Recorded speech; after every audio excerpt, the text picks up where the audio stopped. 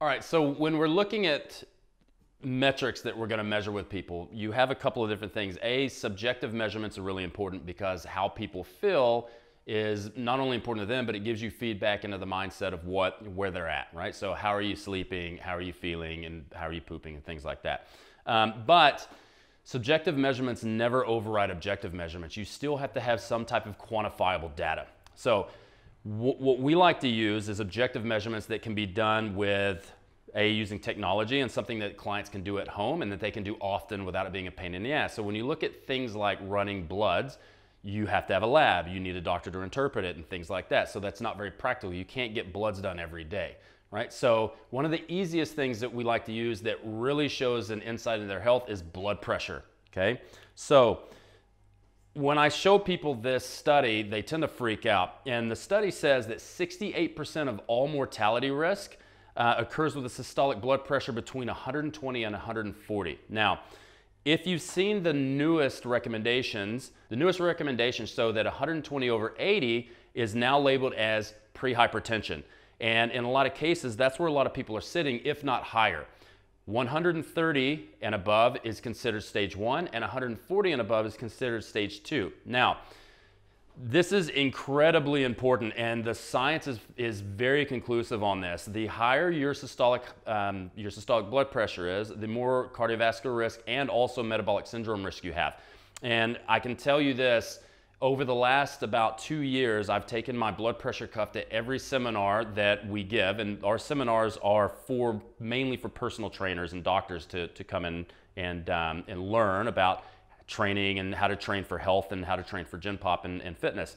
And in the majority of the classes that we have, almost everyone in class are pre-hypertensive, if not stage 1 and stage 2, which blows my mind because we are the bastions of health and fitness. We're teaching this stuff. And in order to teach this stuff, you need to lead from the front. I remember a class we had in London. We had 60 coaches there, and only 3 people were under 120 over 80. It was me and 2 other guys, and the other 2 guys are actually trained by muscle nerds. Everyone else had, almost everybody had stage 2 hypertension, and I'm talking 140 to 210, which is completely ridiculous. And one thing that they found with this study is that the younger you are, if you're in that 120 to 140 or above, it is a pretty much a done deal that you're going to have hypertension issues as you age. So the younger you are, you really want to start focusing on it. If you're already an older population, you really need to work on getting your blood pressure down. So when you train with a trainer, especially a muscle nurse trainer that knows about this, we look at 2 different things. We look at what do you want? What are your goals? If your goal is, maybe your goal is hypertrophy. I want to put on 5 kilos of body weight. I want to improve my deadlift 25 kilos. Maybe I want to, run the fastest 400 meter I've ever run. Whatever your goal is. Those are wants and desires. But you don't always get wants and desires up front. What we do is we give you what you need up front, which will then get you to your goal a lot faster. So if you come to train with us and you have high blood pressure, my number 1 priority is to get that blood pressure in a normal range. If you get it in normal range, you get to work harder, and you can also last the workouts. I can give you more volume. I can give you more food. You're going to recover much better. So we really have to be on top of that and making sure that we're talking to our clients and educating our clients of why it's really important for them to keep their blood pressure in a normal range. And it's very easy to get it in normal range. The hardest buy-in that we have with a lot of clients, because we train a lot of coaches, is getting the buy-in that they need to improve their conditioning, whether that's metabolic conditioning and aerobic conditioning, because what we found is stress will destroy aerobic fitness if you're not managing it well. So the majority of people that come into us, they are not partitioning nutrients in the right channels. They're not making energy appropriately. And if you're not managing your energy flow, you're not going to recover well, and your gains are going to be very short-lived. And in a lot of cases, the adaptation to your training could be adaptation the wrong direction or maladaptation. So starting at 115 over 75, this is what we consider the gold standard, is 115 over 75. So if you want a range, we look at 100 to 115 systolic and about 60 to 75 on the diastolic. So the systolic is the higher number, the diastolic is the lower number. So if you're out of that range, whether it's high, if you're high, we're going to give you more aerobic conditioning. We're also going to look at your sodium potassium balance and your stress management. You're going to be doing more least mode activities. This means taking least mode seriously.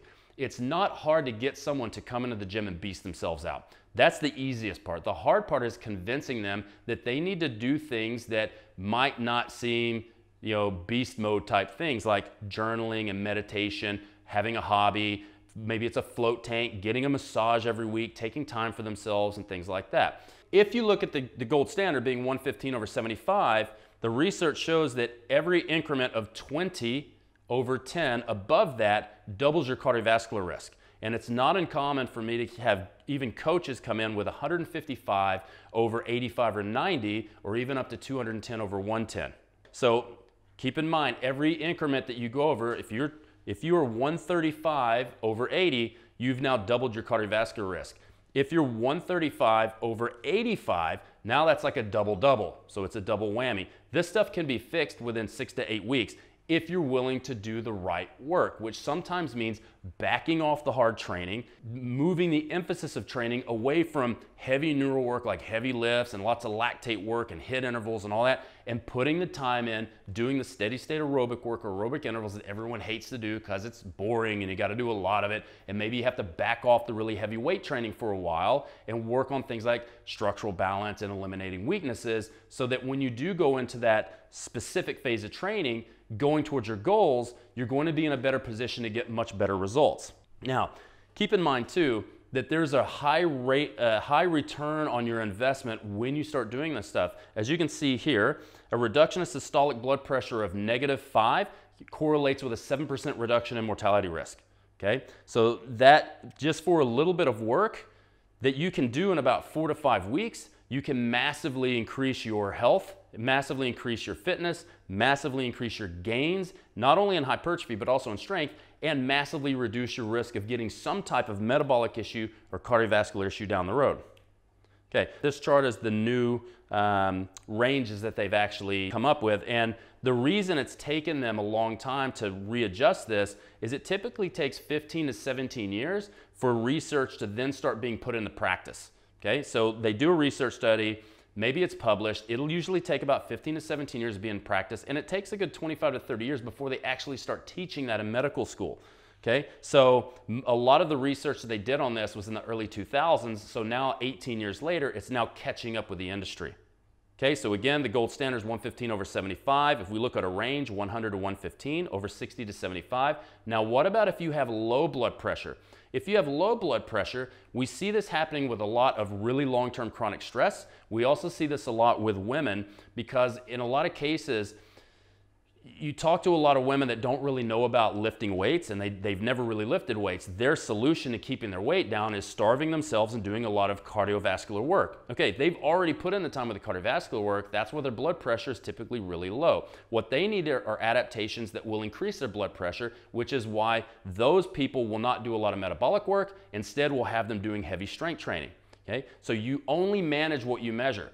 If you don't measure this stuff, then you don't know what type of protocols to give people. So that's why it's super important, especially in a scheme of what am I going to do if I see these numbers? What am I going to do with my clients? If I am a client, why is my coach not teaching me about this stuff? Well, he probably has never been to a Muscle Nerds course. And typically, they don't teach this stuff when you get your Cert 3-4 or whatever certification agency you go to.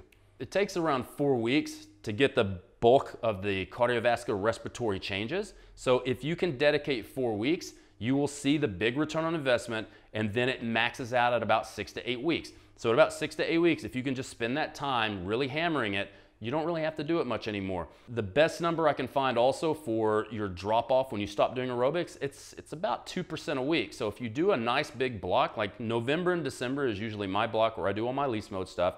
I already know I'm going to be eating a lot because it's the holidays. I'm going to be stressed out because it's the holidays. That's a perfect time to back off the weights a little bit or change the weights to something more metabolic, more muscular endurance, more strength endurance, maybe some low percentage hypertrophy work like German volume training or something like that where I'm lifting submaximal weights.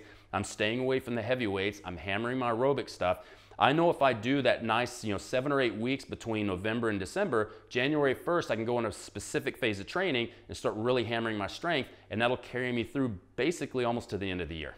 Another big component of this is lifestyle, and this is something that coaches don't normally, they know to this, but they don't know how to program it, right? So You're programming training, you're programming conditioning. A lot of coaches will program the nutrition. There's also a high lifestyle component, right? So this is, maybe you're doing some static stretching at home for stress relief. Maybe you're going on long walks for stress relief. You're doing some meditation for stress relief.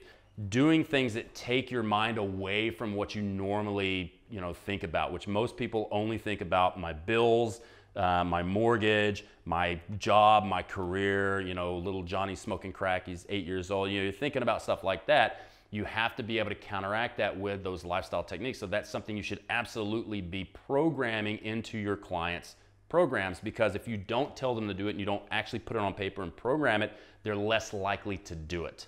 So just to recap, make sure you're taking your metrics, because if you don't take your metrics, if you don't have quantifiable data, then you don't really know how to program and how to drive the program the right direction. And if you're not taking these measurements, you cannot manage the program effectively, and you may be giving people things that are not creating a situation where they can actually get the chronic stress mitigated and handled so they can recover and get their blood pressure down.